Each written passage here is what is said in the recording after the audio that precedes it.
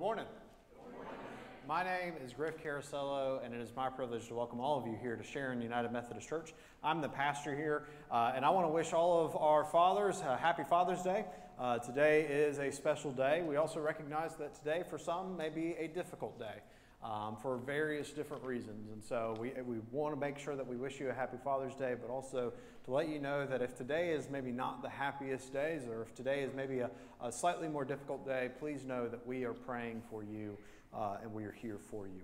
If you're new to our church, we are so glad that you are here. I would love for you to find one of the Connect cards in the pews or to use the QR code in your bulletin to connect with us and help you take your next step here at this church.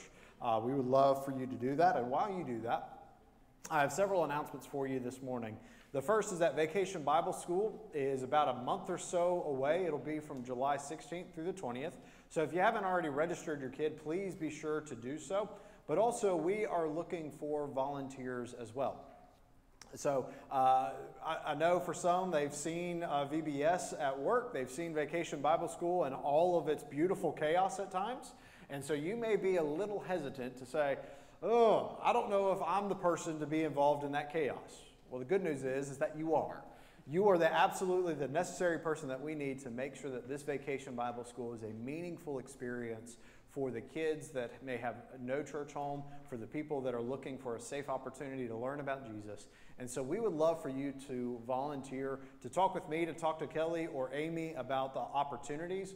For example, you may be nervous that if you volunteer that Kelly is going to put you in charge of the third graders or something like that, and you can't imagine yourself being in charge of those third graders.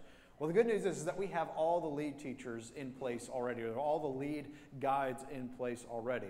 So maybe you would be assisting that lead teacher, that lead guide. Or maybe you might be helping out in the science or the crafts area to help out here or there, or maybe even the kitchen. I don't know exactly where, but we need several people's help when it comes to pulling off this VBS to make sure that the kids that are here have a meaningful and wonderful experience that one day they may look back on and say, this was the turning point in my faith in Jesus Christ. So if you haven't already volunteered, we would love for you to do so. So talk to me, talk to Kelly or Amy.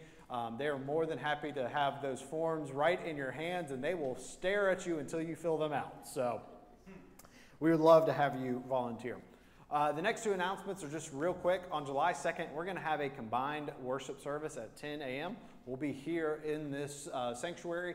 It'll be a blended service between the two worship services, our contemporary and our traditional. So please be sure to make a plan to join us for that. The other thing happening on July 2nd is that the Crossfire Student Ministry will be having a cookout over at Gray's house at 6 o'clock. It'll be a fun evening. I assume David is probably going to cook for y'all, is that right? So you don't have to worry about Gray cooking. It'll be good food. If you have any questions, or if you're wondering whether or not your student can come over, they can, but talk to Gray for any further details. He'll be happy to help you and point you in the right direction for that. So there are just a few things going on in the life of the church. Summer doesn't really slow down for us too terribly much here at Sharon.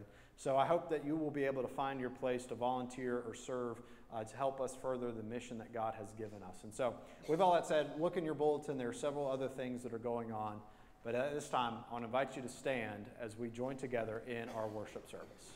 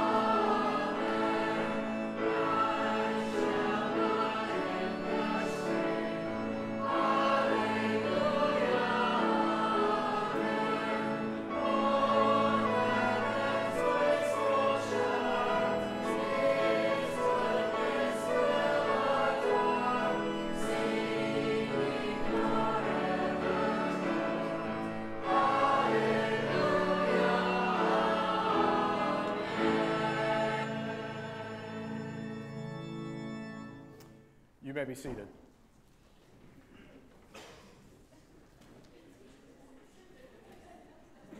At this time, I want to invite the Walsh family to come forward. Today is a special day. Earlier in our 9 o'clock service, we had Matt McCrate, who some of you have met before. He's our guitarist. He joined our church after about 2 or so years of attending and helping us lead worship. And now here at the 11 o'clock service, we will have the Walshes join. I was told that they were a little nervous about this and about what they were supposed to say, even though I kind of walked them through it a little bit earlier. But we are excited to have y'all making the decision to take those next steps within the faith journey. So on behalf of the whole church, I have several questions for you, and we'll start with this one. I ask you, do you renounce the spiritual forces of wickedness, reject the evil powers of this world, and repent of your sin? If so, please say, I do. I do.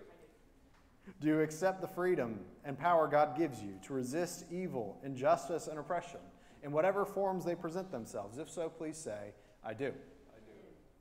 Do you confess Jesus Christ as your Savior, put your whole trust in His grace, and promise to serve Him as your Lord in union with the church, which Christ has opened to people of all ages, nations, and races? If so, please say, I do. I do. According to the grace given to you, will you remain faithful members of Christ's holy church and serve as Christ's representatives in this world? If so, please say, I will. Do you, church, as Christ's body, reaffirm both your rejection of sin and your commitment to Christ? We do. Will you nurture one another in the Christian faith and life and include these persons now before you in your care?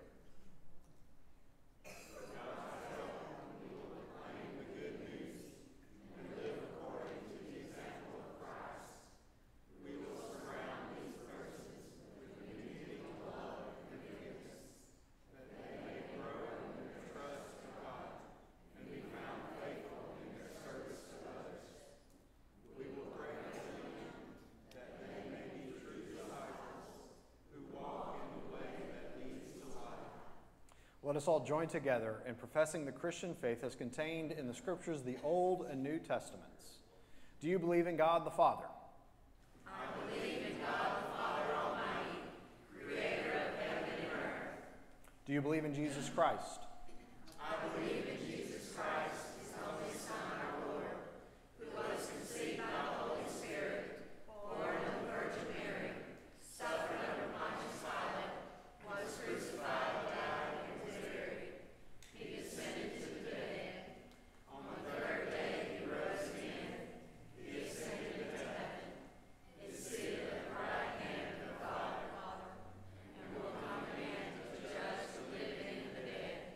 do you believe in the Holy Spirit?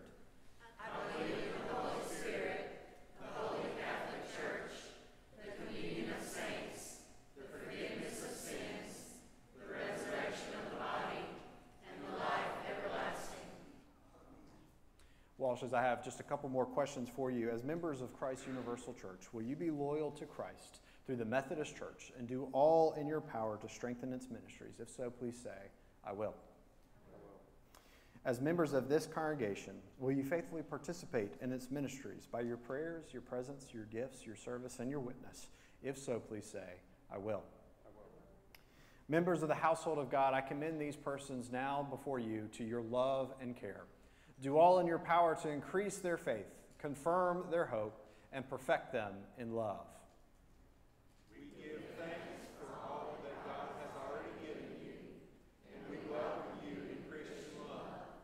As members together with you in the body of Christ and in this congregation of the United Methodist Church, we renew our covenant faithfully to participate in the ministries of the church by our prayers, our presence, our gifts, our service, and our witness, that in everything God may be glorified through Jesus Christ. Heidi, Avery, Dylan, Sean, we are so glad that you are a part of the Sharon community now, and we just want to say welcome to the family.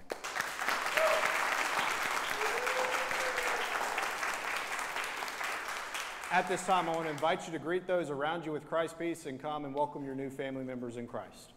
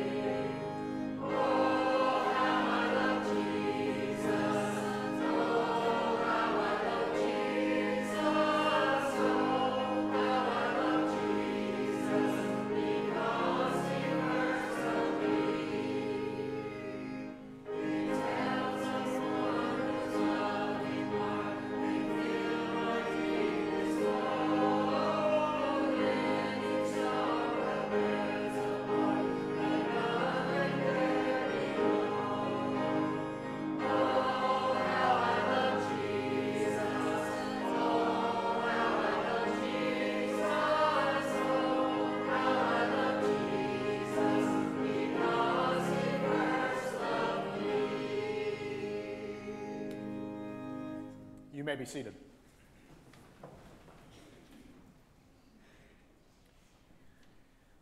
Let us pray.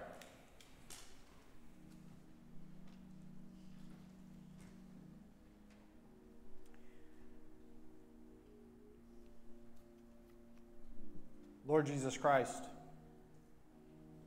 we give you thanks for how you have been at work in our lives.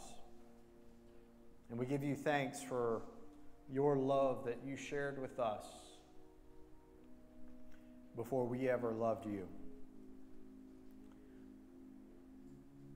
For Lord Jesus, you turned toward us before we could ever turn toward you. You gave us unmerited, undeserved grace in our lives. And for that, we give you thanks. But we are reminded today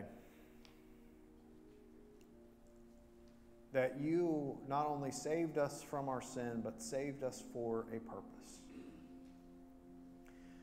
That not only did you save us from our brokenness, but you saved us for a mission that provides healing and wholeness to those all around us.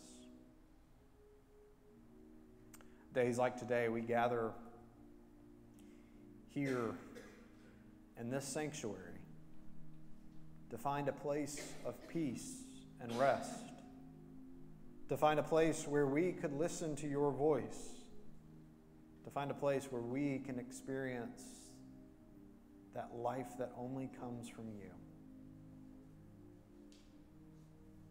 And so in this time, revive us, give us life, and remind us of the purpose that you have called us to. That when we leave this sanctuary and we enter into a world filled with brokenness, that we will be your messengers of grace, of truth, and of your love. Help us to be messengers of your gospel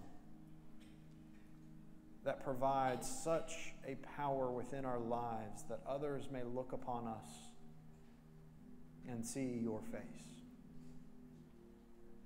Lord, whether we enter into hospitals, whether we enter into classrooms, whether we enter into our workspaces, we are surrounded by hurt and pain. Help us to be your presence in those places. And today, as many experience both celebration but also grief, remind us to care for those who are around us, to care for those who may be grieving the loss of their father, who may be dwelling on the thoughts of an absentee parent, who may be dwelling upon the part where their father has grown sick over the years. Lord, into those places of grief and pain, give us courage to step into those places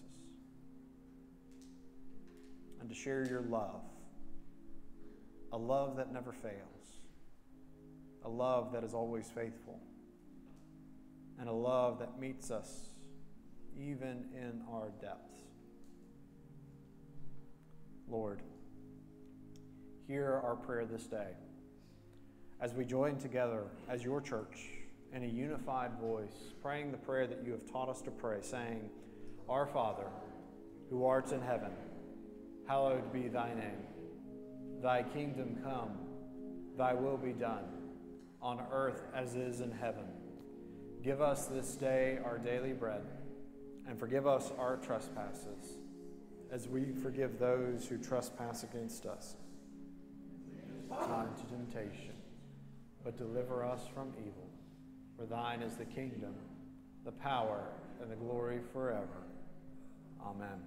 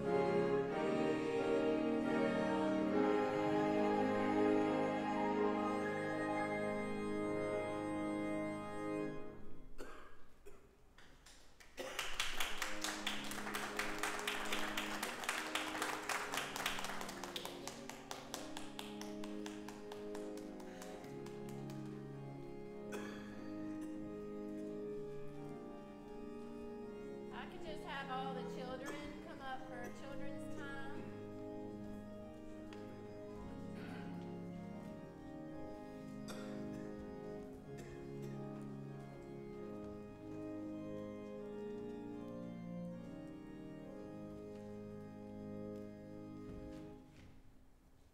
Good morning. How are y'all? Did y'all like singing up there in the choir today? Yes. Did you?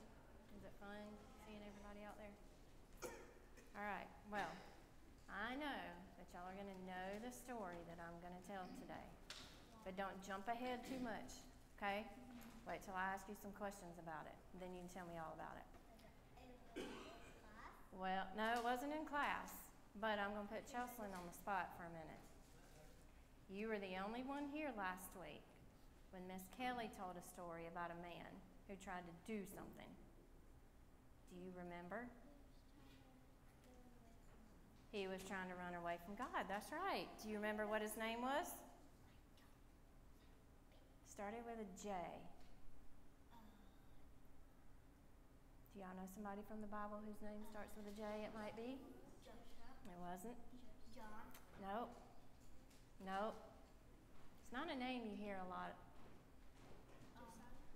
Nope. Those are some good guesses. His name was Jonah. Jonah? Now, do you remember Jonah? I know. Okay. He's in my class, my Sunday school class, but not here. And his name's name Jonah? is Jonah. All right, well, like Cheslin said, he tried to run away from God. Do you know why? What was he trying to run away from? No. He didn't want to do what God wanted him to do. Do you know what God wanted him to do? That's right. He wanted Jonah to go somewhere and talk about him, talk about God. Oh, hold on. Don't get too far ahead. That's like I said, I know you know that story. So, he tried to run away, and he tried to hide. Now, I want you to think about if you were trying to hide in this church somewhere. Where do you think you would go hide? What's the best place to hide? You're not going to say? Where would you go hide?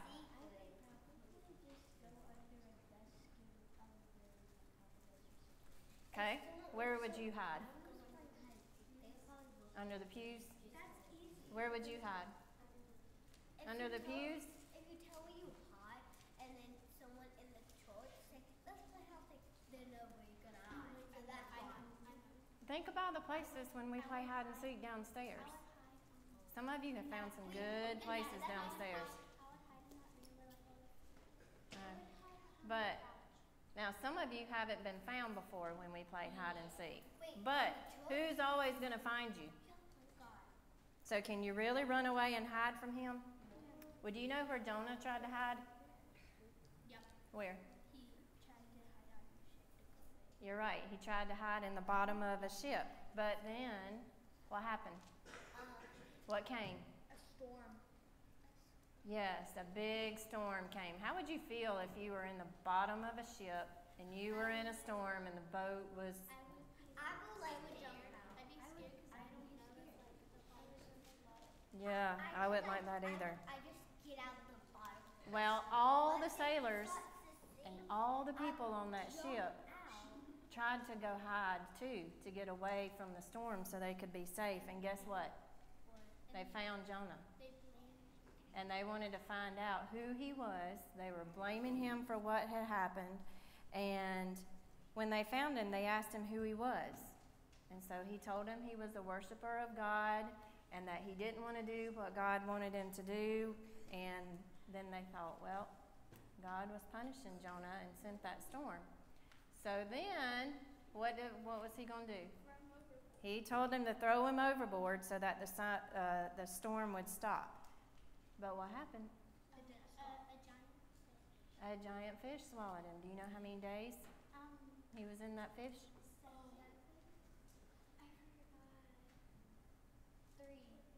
3 days and 3 nights. So while he was in that fish, he was thinking, he was praying, he was trying to figure out what to do, and then he realized he was wrong for trying to hide and run from God. Maybe actually had 2 nights and 3 days. and he promised God he was gonna go and tell people, and he asked for forgiveness. So then what did God make the fish do? He spit him out. And so then, where did Jonah go? To the people. See, I knew y'all would know that story. So, just like God had something he wanted Jonah to do, God has something in mind for you as well.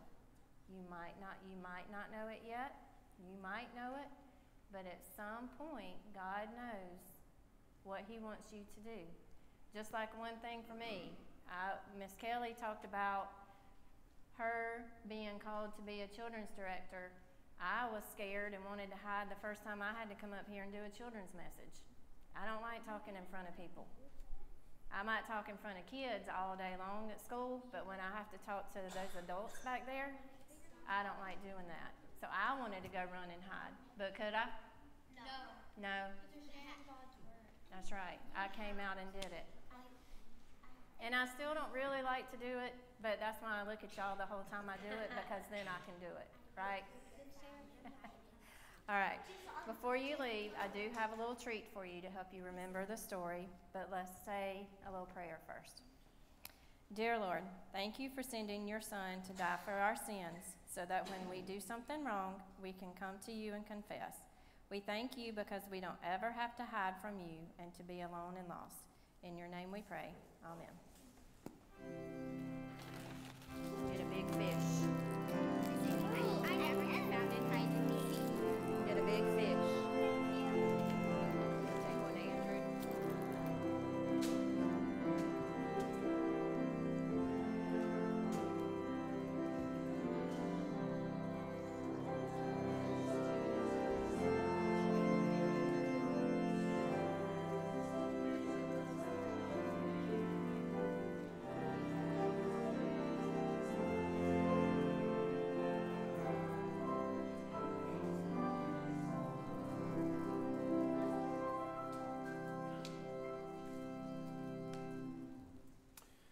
One year when I was in elementary school, I decided to do something a little different. I decided to take a bit of a risk in my elementary school career and something out of the ordinary in my life. What I decided to do was to try out to audition for our elementary school choir. Now, here's the thing. I went to a Catholic elementary school where the nuns weren't there anymore, but they were generally nice, so I thought that this was going to be a no-brainer thing.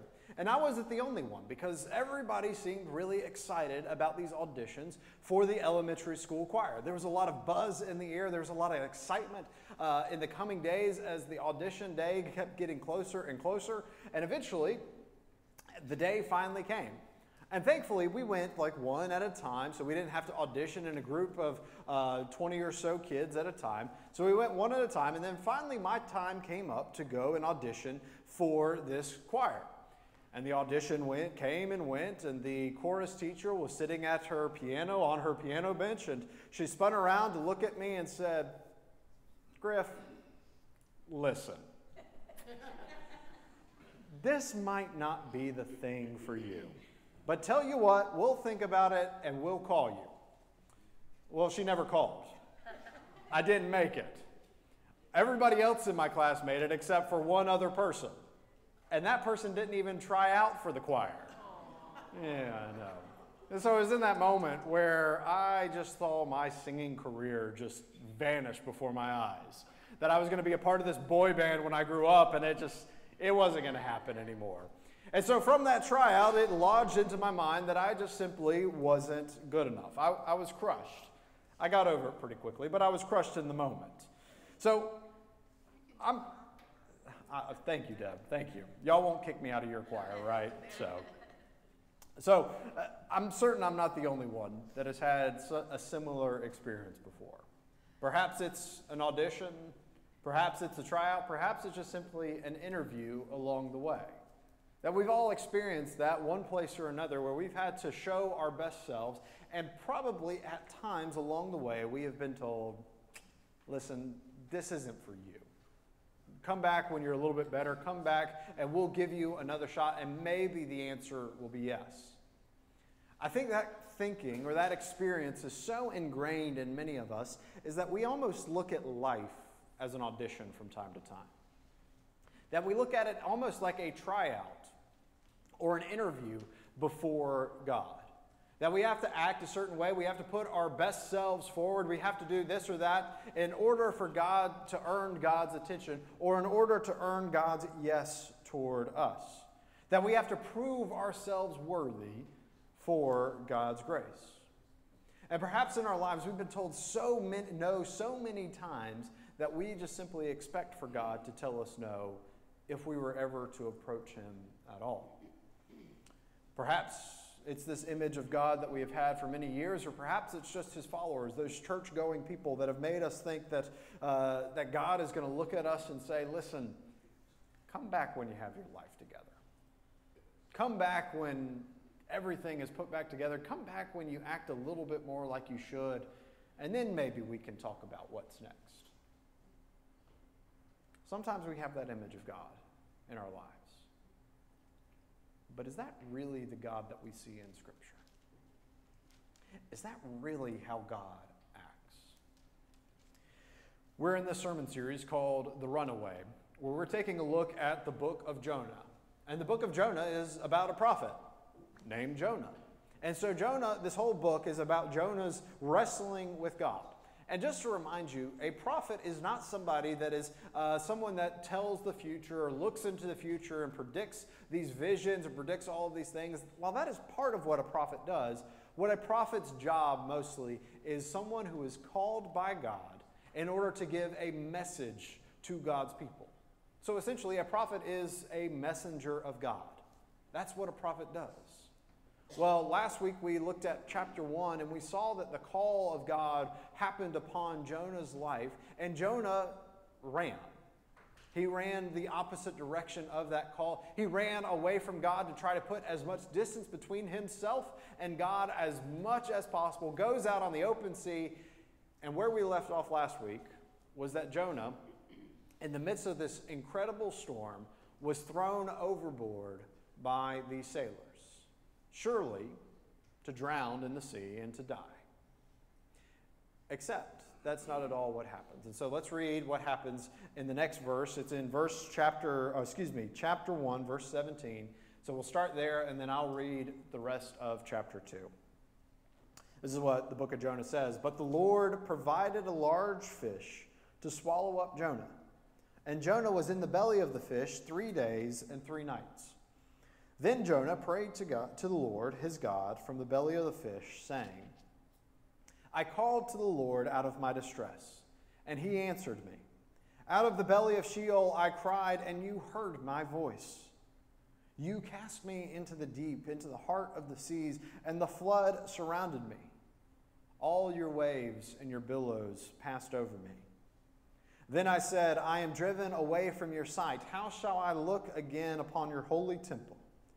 The waters closed in over me. The deep surrounded me. Weeds wrapped around my head at the roots of the mountains.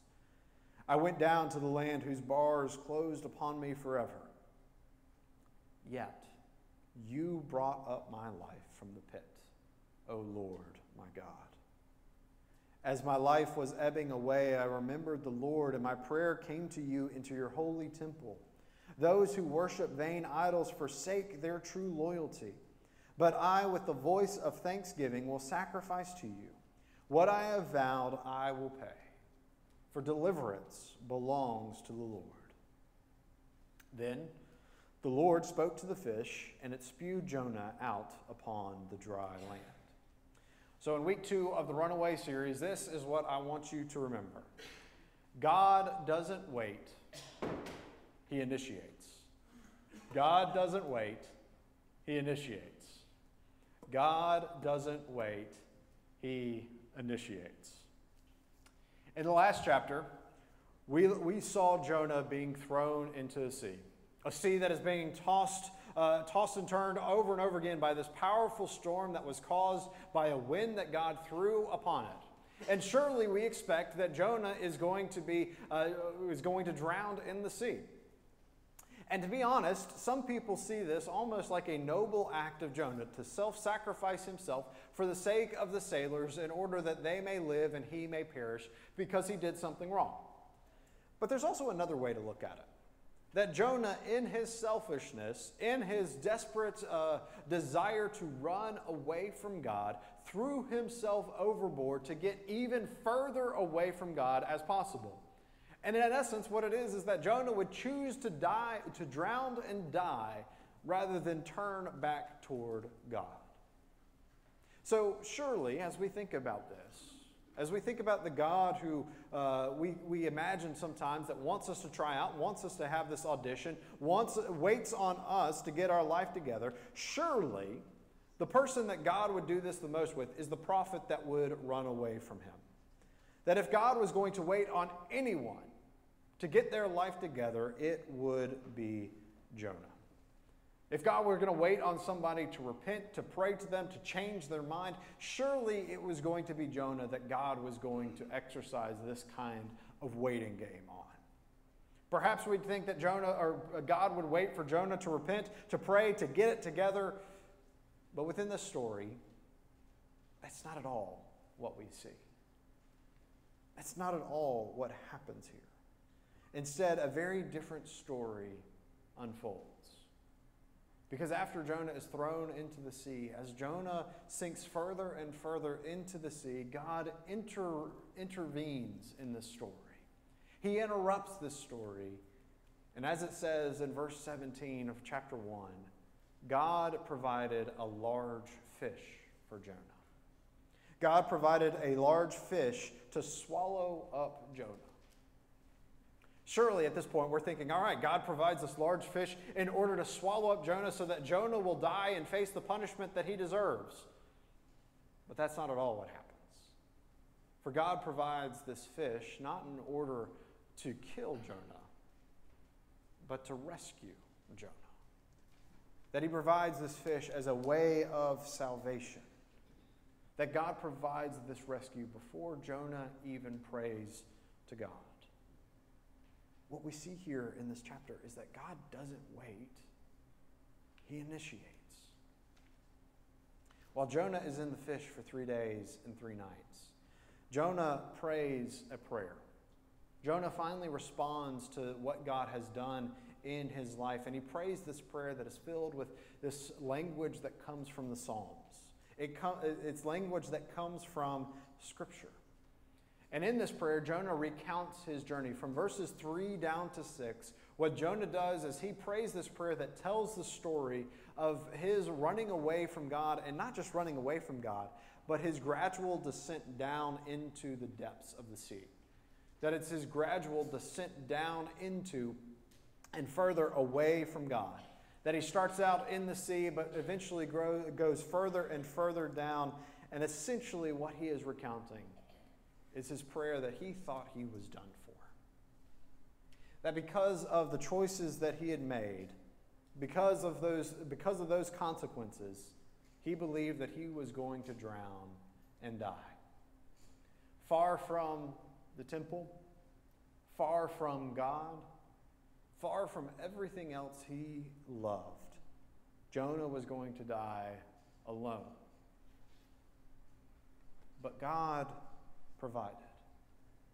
That as the bars of death, as the bars of Sheol, the afterlife, began to close around him, Jonah prays in his prayer that God brought up my life from the pit.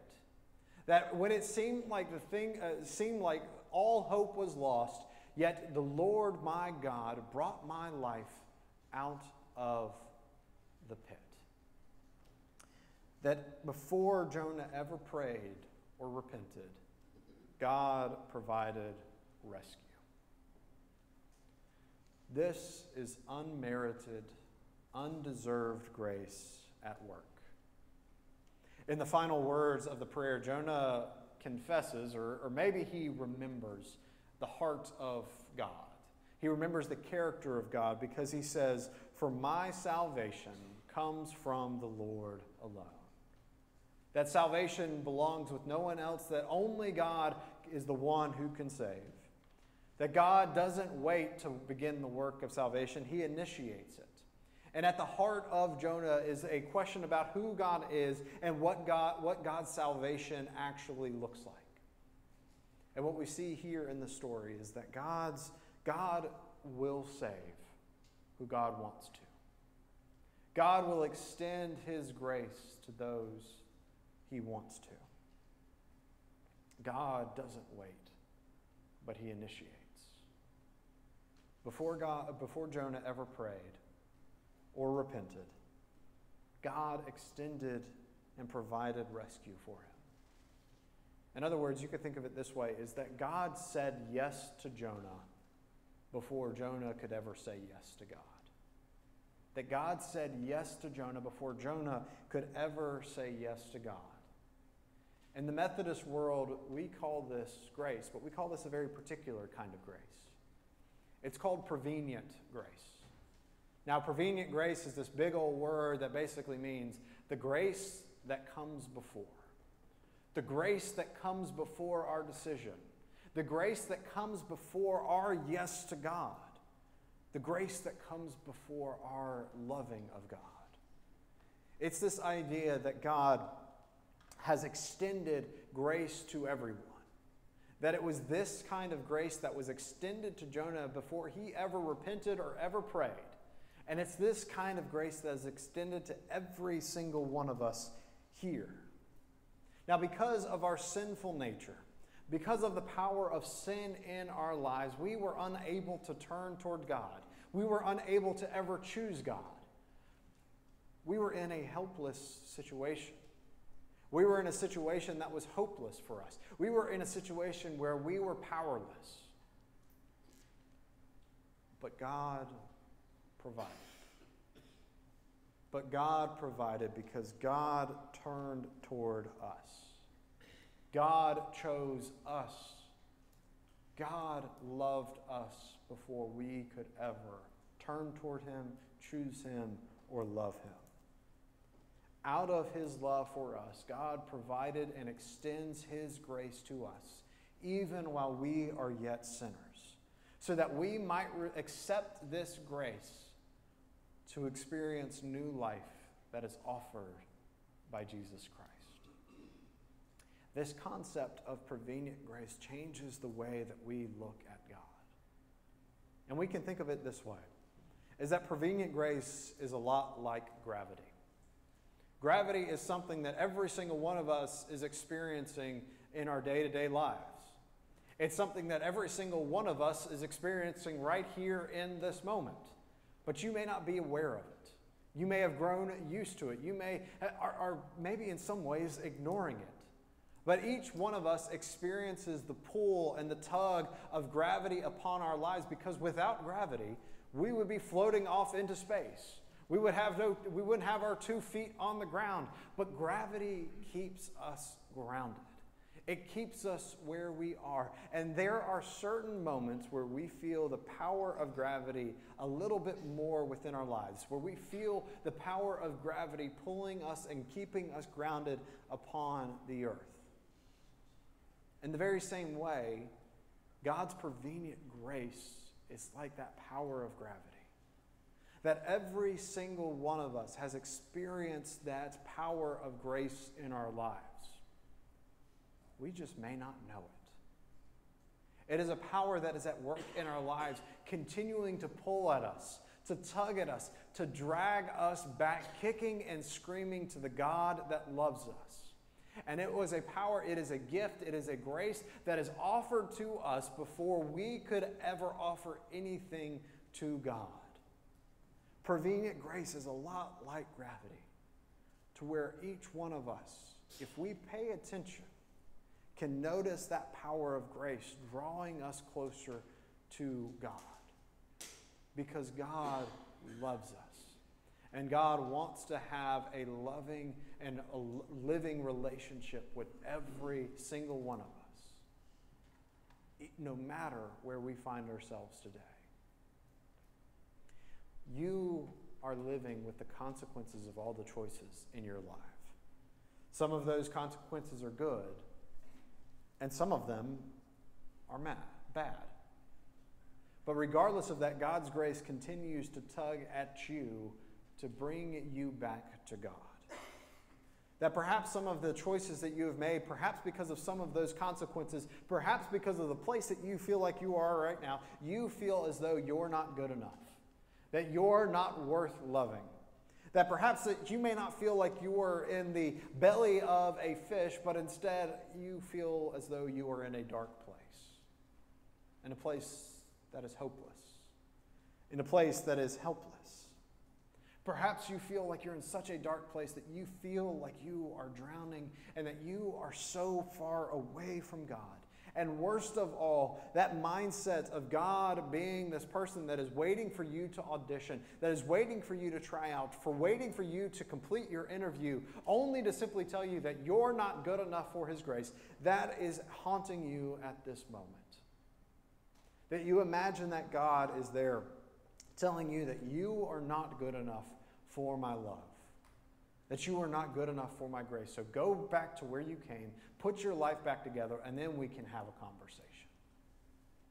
But what we see in Jonah, and what we see in Jesus Christ, and what we see throughout Scripture is that this is not the way that God operates.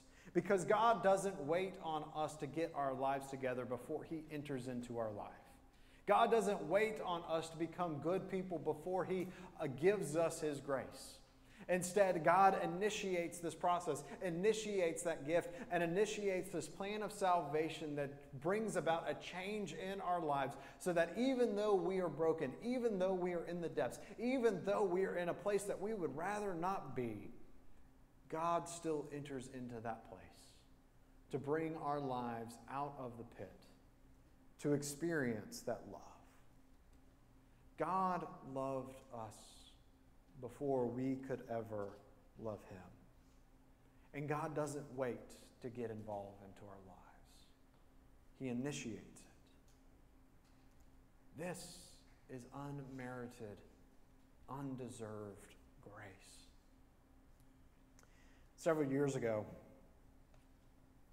there were a few inmates that broke out of a prison in western Tennessee.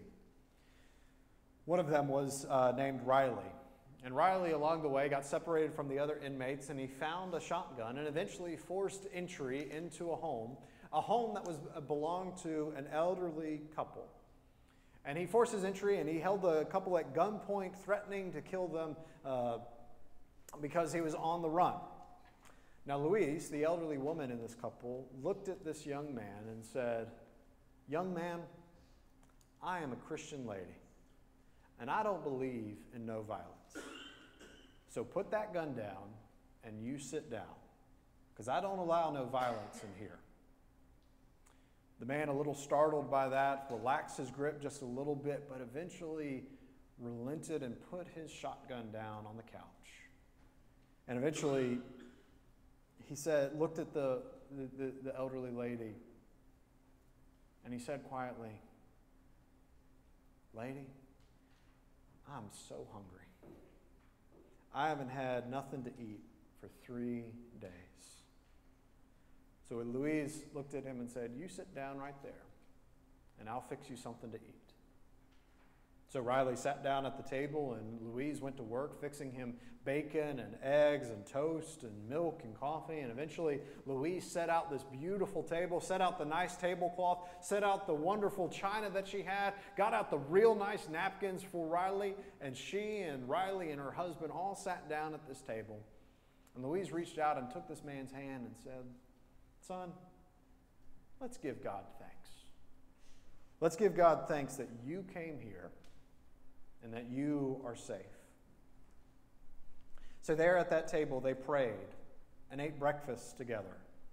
And afterwards, she continued to hold his hand and patted him on his knee and looked at him and said, "Listen, son, I love you. And God loves you so much. God loves us all, every single one of us, and especially you. Because you know what? Jesus Christ died for you because He loves you so much." And they continued to pray together.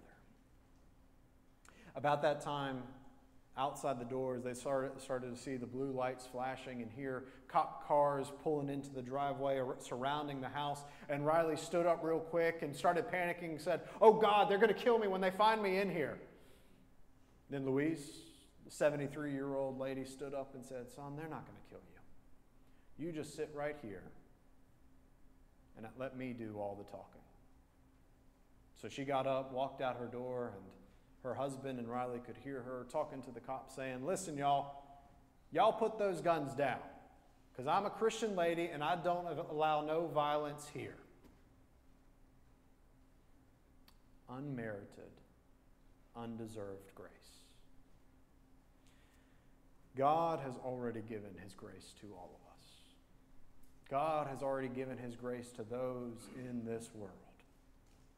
God doesn't hold back selfishly, but offers it freely and generously to everyone. God's grace is always working and always tugging away at us, and especially in surprising ways. So I want you to ask a couple of questions in this coming week, to think about these questions, to ponder these. And the first is this: where have I already seen God's grace, God's unmerited, undeserved grace in my life? Where have I already seen God's unmerited, undeserved grace in my life? Perhaps it's in a word that a friend shared with you. Perhaps it's in an unexplainable moment of worship that you just had a few moments ago. Perhaps it's a moment where you have felt a holy discontent, a holy frustration within your life as God is nudging you toward his call upon your life. Where have you seen God's unmerited, undeserved grace in your life? Yet I don't want us to just stop there, because we believe that God has extended his grace to all people, that God has offered his grace freely to everyone. Before they ever prayed, before they've ever repented, God has offered his grace to everyone in our lives. And so in a world that is filled with people that think that God is auditioning them, or that their life is simply an interview in order to get into the afterlife, or just simply those people that feel like they are so far away from God, that they are so far, their choices have led them to the deepest waters and to the darkest depths, we have a duty to help them see where God already loves them. So I want you to ask this of yourself as well: how can I help others see God's grace already in their lives? How can I help others see God's grace already in their life? Perhaps it's through a kind word. Perhaps it's through an act of service. Perhaps it's through just simply sharing a gift, or perhaps just simply sharing your time with them. But how can you help others see God's grace already at work in their life? Ultimately, the question that we are asking is, how can I help others see that God doesn't wait on them? He initiates. How can I help others see that God doesn't wait? He initiates. In the name of the Father, Son, and Holy Spirit. Amen.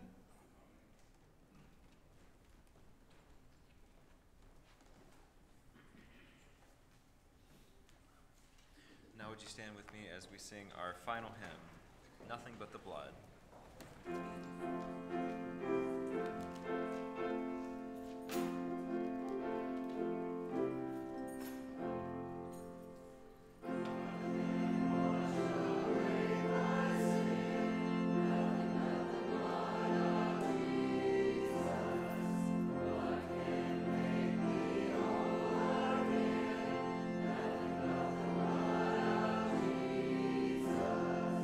Oh, precious is the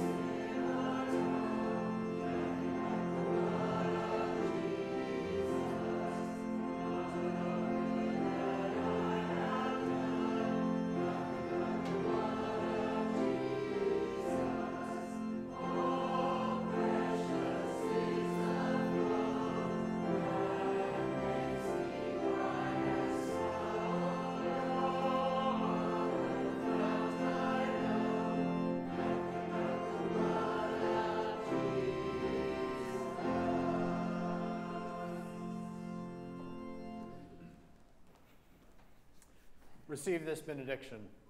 May the grace of our Lord Jesus Christ, the love of God, and the fellowship of the Holy Spirit be with all of you as you go out into this world to be reminders and messengers to those who are far from God, that God doesn't wait, he initiates. Amen.